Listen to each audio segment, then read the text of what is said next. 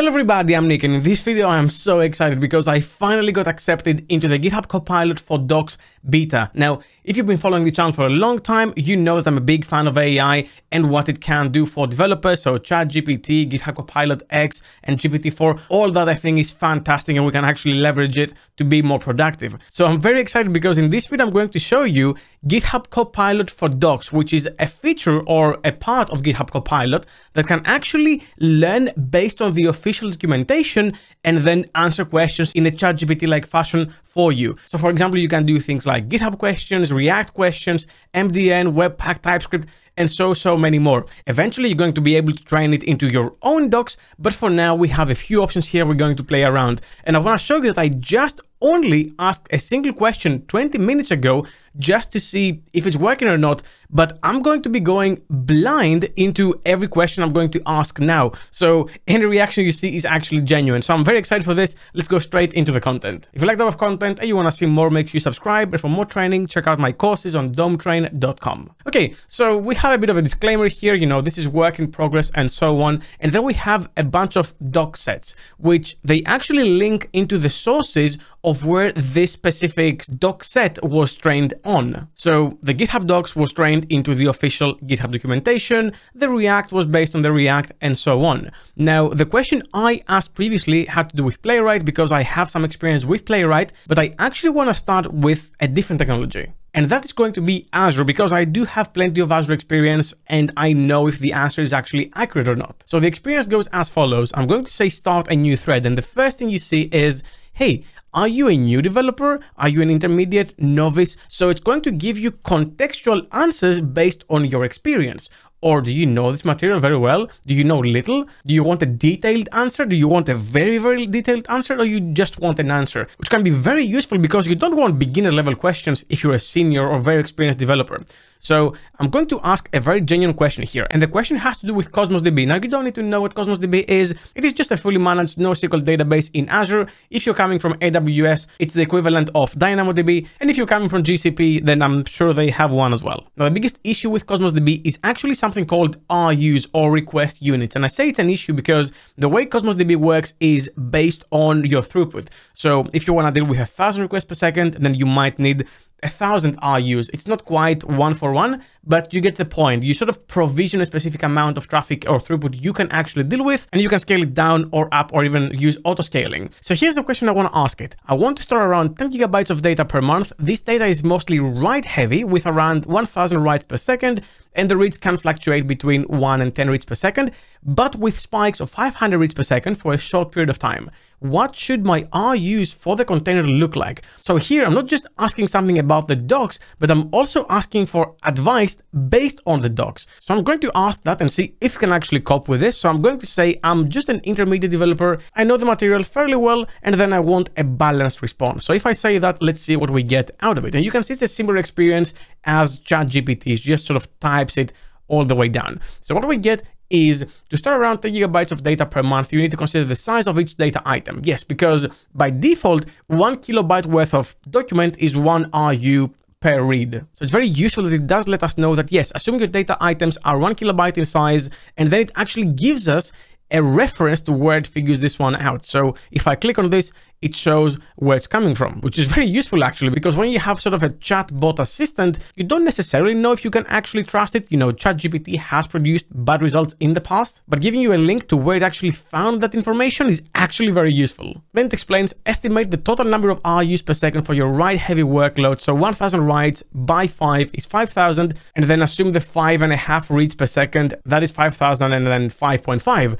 Which is interesting because when I said it takes 1 to 10 reads per second on average, it actually averaged out that value to 5.5, which, you know, if you want to be more careful, you might actually say, I actually want it to be 10 just so I don't have any throttling. It's not a bad response, but if it understood the context, I think it would be better to suggest 10. Then it takes into account that peak thing I mentioned, so the 500 reads per second are actually catered for here, but it did sort of forget the 5.5 I had before, which I would really like you to take into account, because what should I use now? Should I use this or should I use this? Let's see if it actually gives a fun suggestion. And then it points me into a table to explain how physical partitions work, which I don't necessarily think I would really care for, because that is sort of an implementation detail on Cosmos DB. So I guess I'm fine that it did tell me about this, but I could do without this. And then in the end, it even gives me a number of how much this would actually cost me. Now, I don't remember if there's fluctuation based on the region that this is provisioned, because if you're not using master tables, then is that the pricing for any region? I'm not quite sure. It doesn't give me a reference. I would like it to give me a reference. And then it does say you can also use auto-scaling throughput to adjust RUs based on demand, which I would expect it to tell me about, given that 500 request unit differential based on the reads, but it just mentions it as a suggestion in the end. Overall, this is not bad. If I actually had to go and search for this manually, it would have taken me a long time, and I have to, go to Google, type something, point me to a doc, hope that the information I need is there, while this can go to multiple pages and then just consolidate everything into one response. Overall, very, very nice. Now, the great thing about this is that it looks like you can actually ask a follow-up question about Azure. Now, I don't know if it actually takes into account the previous response. I hope it does. So what I'm going to say is, how much is the maximum and minimum amount of US dollars I'd have to pay for this container? And container here actually means the database table, if you may. So same material here. Let's see if we can actually use that previous context. I hope it can. Well, that scared me in the beginning, but actually that was very accurate. So first, it does acknowledge that it has to do with the number of regions you replicate your data to, because you can have geo-replication. So that is fine. And then you can have reserved capacity or pay-as-you-go pricing, which are great detail to know as well. Now, if you replicate your data to one region only and you use pay-as-you-go pricing, then it does give me the details here for that 6,000 RUs container, which is the one it created above. And it does tell me it's around $400 per month for 24/7 usage. Fantastic. Then if I replicate, for example, in 2 additional regions, it does give me that scaling. So 3 times the price because 3 regions instead of 1. And if I have 1 region only, but with reserved capacity, then that value is halved. That is very, very useful. The fact that it actually keeps the context like ChatGPT would, and it does the math for me, and it does answer those questions, is very, very, very, very helpful. And it gives me sources on where it actually found that information and the calculations. Fantastic. Now, what I'm going to do now is actually throw it a curveball. I don't think it's going to work, but I'm going to try it anyway. So what I'm going to say is, how would that compare to something like AWS DynamoDB, for example? In fact, I'm going to remove that, for example, because I want it to be as accurate as possible. I don't know how much this has been trained into competitors. We can try it. I don't know. I hope something comes out of this. Okay, so comparing Azure Cosmos DB to DynamoDB is not straightforward. Pricing models.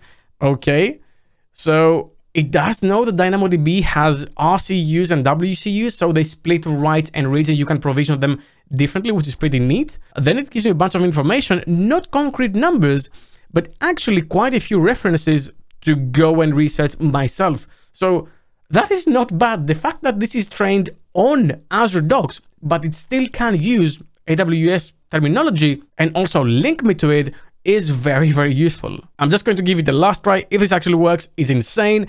If not, at least I tried. How much would the same table cost in AWS DynamoDB? I don't think it's going to work. I'm going to try it. Oh my God. So it does use Azure Docs knowledge. So it doesn't actually go to AWS. What's wrong with my internet? What the hell? Let's give it a second for that to load. Okay, so it does use still an Azure-based source, which of course can be incorrect unless they actually update it. But it does give me numbers. And it does actually tell me how much it would cost for the exact same thing, taking everything into account, which is so useful if it is accurate. And it would be awesome if the cloud could be a category. So all 3 providers or all 3 sort of doc sets could be used together to tell you things like this. This is actually not so useful. I think this is extremely useful. I think as more companies add their stuff in here, this can be even more useful. And as we'll be allowed to actually train this into our own documentation, our own companies, especially for big companies, that can be game changing, because I can't tell you how many times something is on a markdown file on GitHub or on Confluence or on some other wiki somewhere, and it's so hard to find things in a company. So if a single company can actually move everything into a single source and use this and train it on their dataset, that can be game changing. I cannot wait to see where this is going, and I'm so here for it. But now I want to know from you, what do you think about this? And is that something you'd be using on a day-to-day basis? Leave a comment down below and let me know. Well, that's all I had for you for this video. Thank you very much for watching, and as always, keep coding.